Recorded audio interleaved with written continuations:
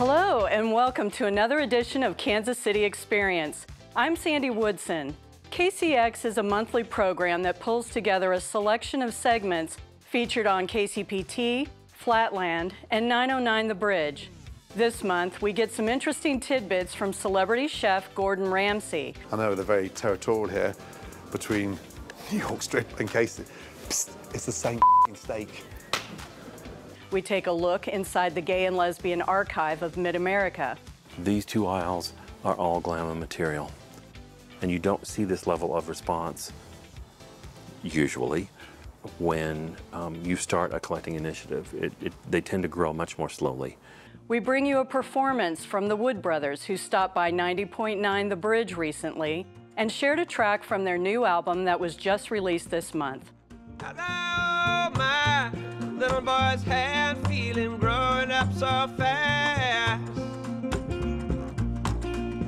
And my father holds on to mine, feel him shaking hands with time. And a little bit sweet, it's a little bit bitter. We also take you back in Kansas City history and dig into the story behind a photograph of the 1917 Stockyard Fire. The fire began early in the morning of October 16th, 1917. We don't know who started the fire, but we do know that the cleanup took weeks afterwards. But first, we hear from local filmmaker Tony Laddish and discuss his project about the 1953 Kansas City kidnapping that captivated the nation.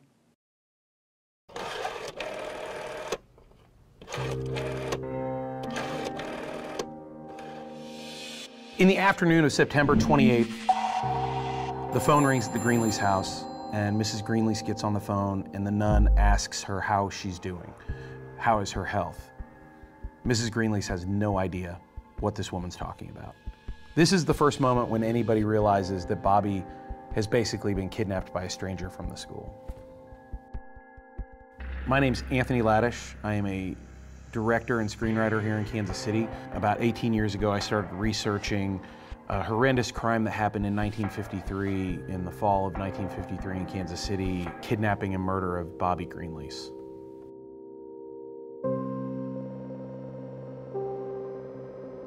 The kidnappers were inept at best. Carl Hall was, I believe the term is ne'er-do-well. He was a fairly terrible human being. He robbed taxi cabs, and he got caught, and he got sent to the Missouri State Penitentiary. While he was in jail, he saw a news article about the Greenlease family. Robert Greenlease was a man who owned Cadillac dealerships, basically from Texas to the Dakotas, and he was filthy rich. Carl started hatching his plan right then and there to kidnap one of the Greenlease children and ransom the family for money. He just thought it was going to be a big score, and he would be able to retire, and that was going to be that. American dream. He was going after his piece of the American dream. Part of Carl's plan included having an accomplice. He met this woman named Bonnie Brown-Hetty. Carl saw in Bonnie a person that he could manipulate and a person that he could draw into his plan to kidnap one of the Greenlease children. And at this point, he had decided on Bobby Greenlease to be the subject or the target for his crime.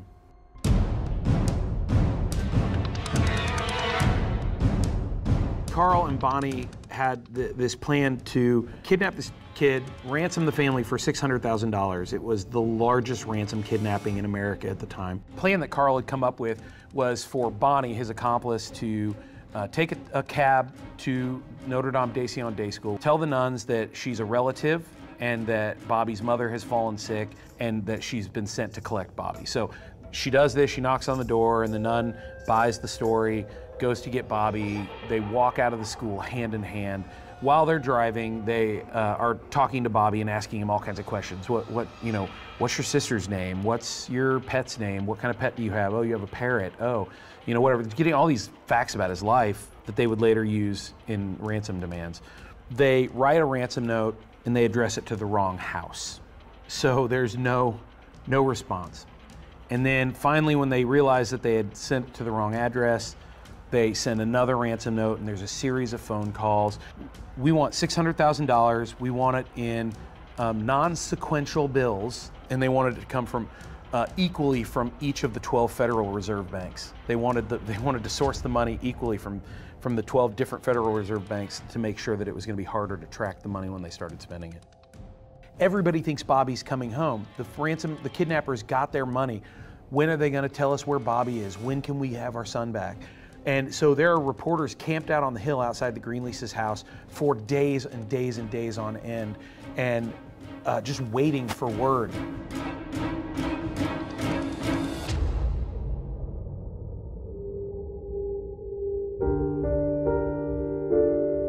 They drive him out into a Kansas wheat field near a hedgerow, and they park the car, and Bonnie takes the dog for a walk, and Carl goes to the back of the car, and he and Bobby are sitting on the tailgate, and Carl reaches into his pocket and he pulls out a length of rope that he intends to strangle the little boy with. And Carl was a drug addict and a drunk, and so was Bonnie, and they were really they were far too drunk and drugged out to really live up to their criminal potential. So Carl cut the rope about a foot, 12 inches, which wasn't nearly enough for him to get a good grip on it and to wrap it around the neck of this little child. And so he's trying to strangle the little boy, and the little boy is struggling, and Carl gets frustrated, and he reaches into his pocket and he grabs his gun and he smashes the boy in the face, and then holds him down, puts the gun to his head, and pulls the trigger and murders the little boy less than an hour after he was kidnapped. They wrap the body up in a tarp, they drive back to St. Joe, and they bury Bobby's body in a grave that they had dug the night before. They knew that they were going to murder the little boy. That was the plan. He was never going to live. He was never making it home.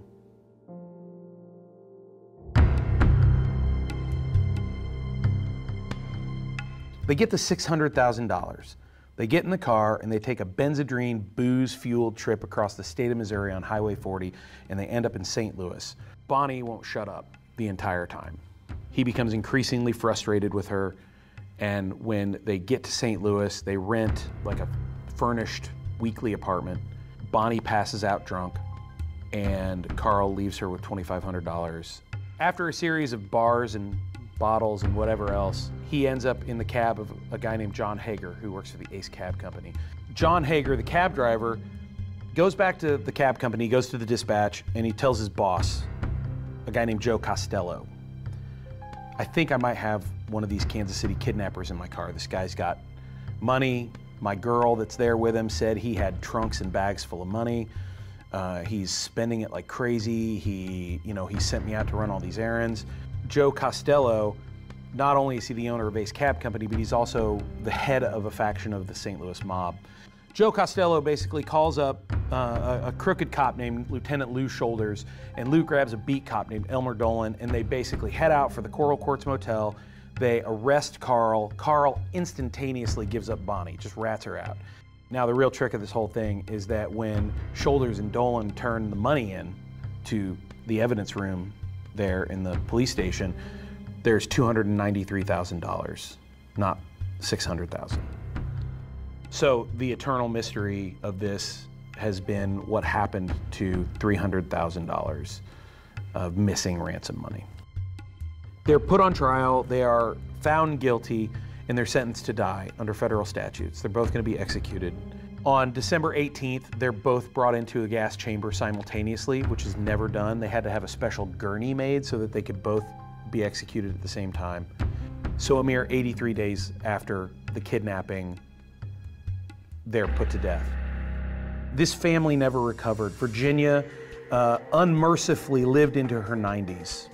She was never whole again, and it affected her the rest of her life. Every single child that grew up in this era knew the names Carl and Bonnie.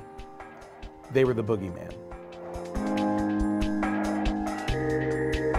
If I open a steakhouse in New York, my sirloin strip will be called a KC strip. End of story.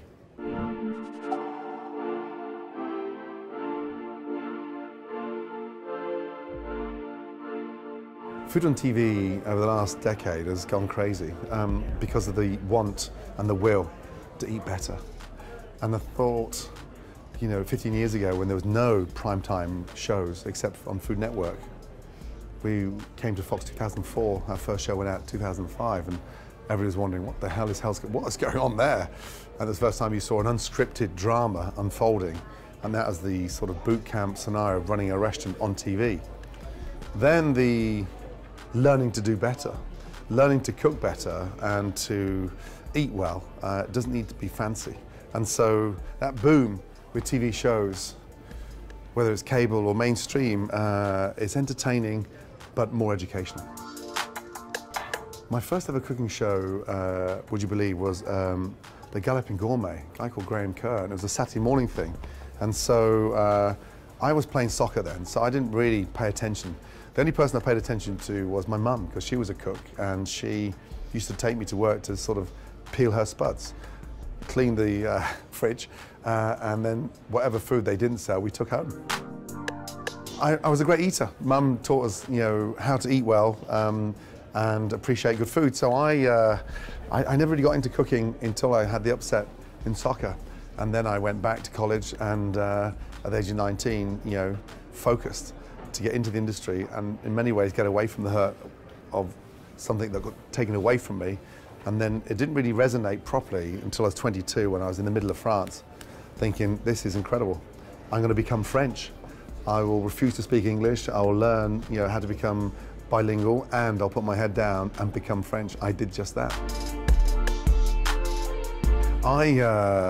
We have vegetarian menus in all the restaurants, and so that's a huge, notable difference in what's happening in the landscape. And yes, we can eat meat.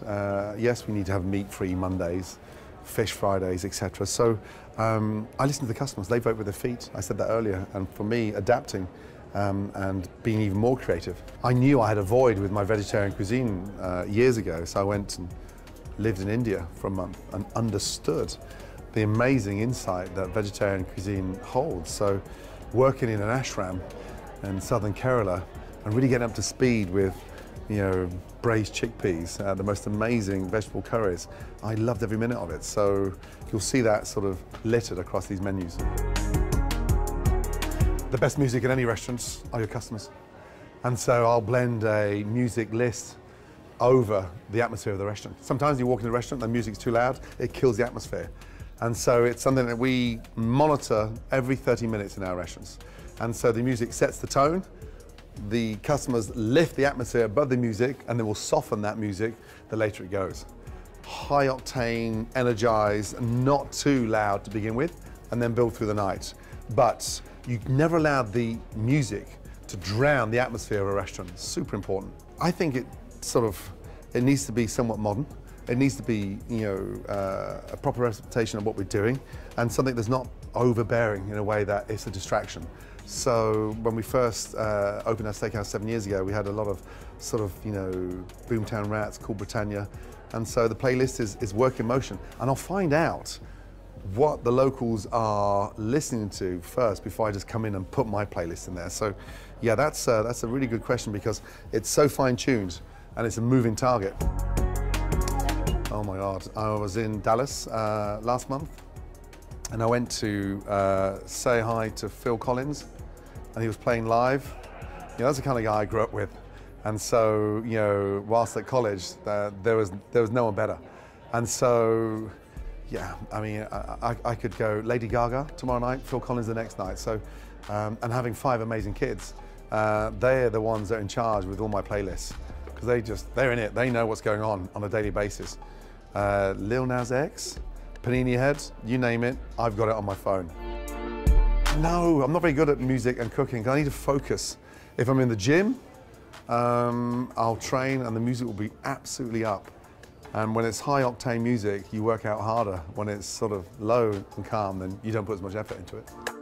My favorite kind of steak, it depends who I'm with. Because if I'm sat with my wife, I wouldn't be tucking into a massive tomahawk at 32 ounces and chewing on a bone looking like some caveman that hasn't eaten meat for 4 months. So if I was with Tana or the kids, it'd be a KC strip. I know they're very territorial here, between New York strip and KC. Psst, it's the same steak.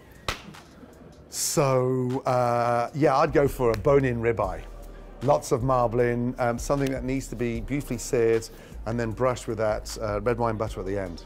If I open a steakhouse in New York, my sirloin strip will be called a KC strip. End of f***ing story. You know, service is equally as important as the food. We need that charm. Food you could eat with your eyes closed and identify what you're eating. So we're not macerating and we're not losing that DNA profile of what it stands for. So I grew up with meat and 2 veg. I can definitely say now here in the Midwest, we are a glamorous meat and 4 veg. My name is William Wheeler. I live just outside of Green Valley, Missouri. I'm a small farmer and raise cattle, and from time to time I go to the Kingsville livestock auction. And in their main hallway, going back to where they sell the cattle, they have a large photograph that I looked at, and it was a picture of the aftermath of a big fire in Kansas City at the stockyards in 1917. And the caption on the photo said that there were 12,000 head of cattle that died and 4,000 hogs. I got to thinking about that, and I was curious, how did they handle that? How did they clean it up? That was in the days before bulldozers, and I just wondered, in that time frame, in that period of time, how did they handle that problem?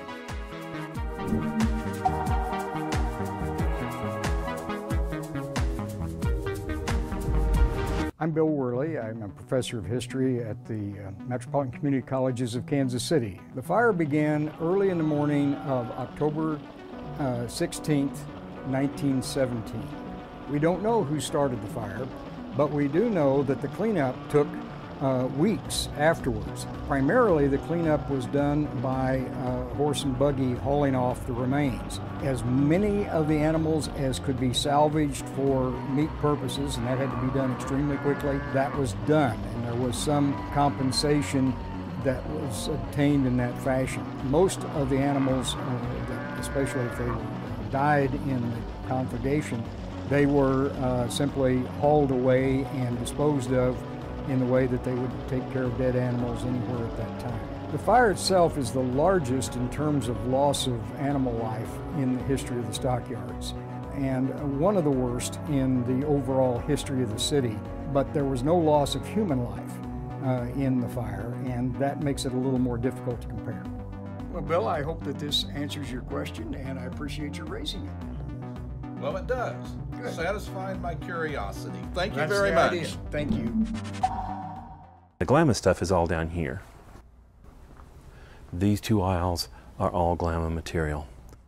And you don't see this level of response, usually, when you start a collecting initiative. They tend to grow much more slowly. And this is the visual representation of the amazing response on the part of the community, the local community. This is one of the 2 volumes of scrapbooks that came to us from Spirit of Hope. Spirit of Hope MCC Church housed the scrapbooks, these amazing scrapbooks that were put together by Phyllis Schaefer, who was the mother of Drew Schaefer, who founded the Phoenix Society, Kansas City's first gay and lesbian advocacy group. It's a collection of newspaper clippings, of other kinds of paper ephemera. So here's the headline from the Kansas City Star in 1978, when Harvey Milk was assassinated. Both the Times and the Star. A lot of stuff from around the church. So when there were commitment ceremonies at the church, she taped those in here. Just a wide range of stuff. She was a thrifty gal and reutilized these wallpaper sample books. And so not only is it an amazing historical record, but it is an incredible sculpture. It's really, really amazing. This banner, that was the banner that was in front of the Kansas City contingent that marched in the 1993 March on Washington. A woman from Iowa, Artie Veet, brought it to us. She was a photographer back in the day, and she attended a lot of political events. Then she had this thing that was rolled up, and I thought, wow, I don't know what that is. And we unrolled it, and literally I about wet myself because I didn't know anyone had this. And the fact that it's autographed by scores of individuals who were at the march or who were supporters of the folks who were at the march was incredible to me. I had no idea this thing existed. A collection that relates to both of these objects, actually, is this collection. This comes to us from Bill Todd and Art Bratt. They were both activists back in the late 80s, early 90s. They spearheaded the resurgence of pride festivals. Mr. Bratt, who was hilarious, by the way, was a scrapbooker, like Mrs. Schaefer. And when I went to visit him, he said, I think I've got something for you. Let me take you upstairs. And so he showed me his workspace, and there was a bookshelf full of about 35 2-inch notebooks, full of this kind of stuff. Exactly what Mrs. Schaefer had done. Scrapbooks of newspaper articles, media coverage, in large part early on the AIDS crisis.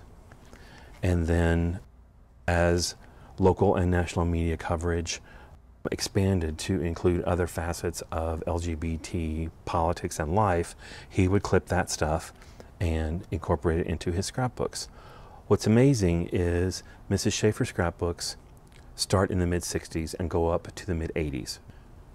Mr. Bratt's scrapbooks start in '85, and he died in 2016. And so we have this incredible 50-year record of print media coverage of LGBT issues from these two incredible individuals. That's why I always come back to every piece, no matter how small, contributes to the overall story. And particularly in a community like this, where we're trying to generate the documentation that tells our own history that has been ignored for eons. A song called Little Bit Sweet.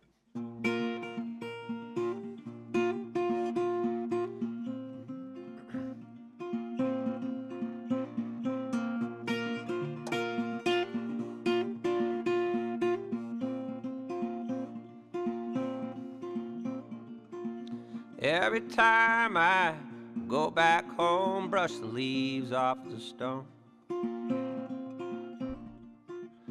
From the grave I see up the hill, same old tree stand there still. It's a little bit sweet, it's a little bit bitter. In my old bed I fall asleep and the spirits visit me. I wake up and I'm all alone, stuck inside my skin and bone. It's a little bit sweet, it's a little bit bitter. Bittersweet, that's the way love is made to be.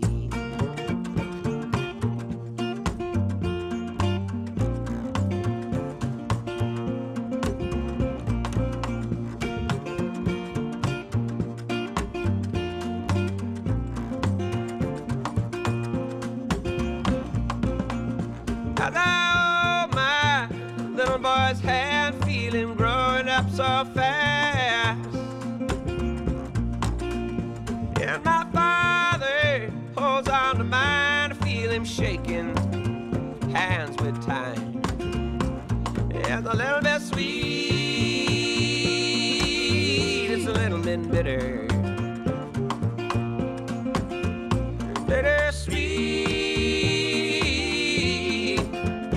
that's the way love is made. Bittersweet, that's the way love is made to be.